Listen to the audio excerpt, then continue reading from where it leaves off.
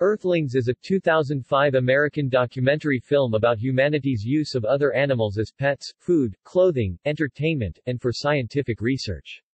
The film is narrated by Joaquin Phoenix, features music by Moby, was directed by Sean Monson, executive produced by Libra Max and was co-produced by Maggie Q, all of whom are vegan. A second installment released in 2015 titled Unity. Plot. Covering pet stores, puppy mills, and animal profession, Earthlings includes footage obtained through the use of hidden cameras to chronicle the day-to-day practices of some of the largest industries in the world, all of which rely on animals. It draws parallels between racism, sexism, and speciesism. Production.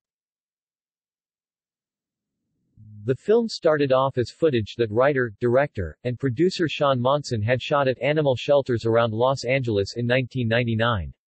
Monson originally shot the footage for PSAs on spaying and neutering pets, but what he saw moved him so much that he turned it into a documentary. The film would take another 6 years to complete because of the difficulty of obtaining footage within these industries. Promotion. Joaquin Phoenix commented on the documentary. "Of all the films I have ever made, this is the one that gets people talking the most. For every one person who sees Earthlings, they will tell three." Philosopher Tom Regan remarked, "For those who watch Earthlings, the world will never be the same." Accolades. In 2005, Earthlings premiered at the Artivist Film Festival, where it won Best Documentary Feature, followed by the Boston International Film Festival, where it won the Best Content Award, and at the San Diego Film Festival, where it won Best Documentary Film, as well as the Humanitarian Award to Phoenix for his work on the film. See also: Abolitionism, animal rights, animal testing, cruelty to animals, animal rights and the Holocaust,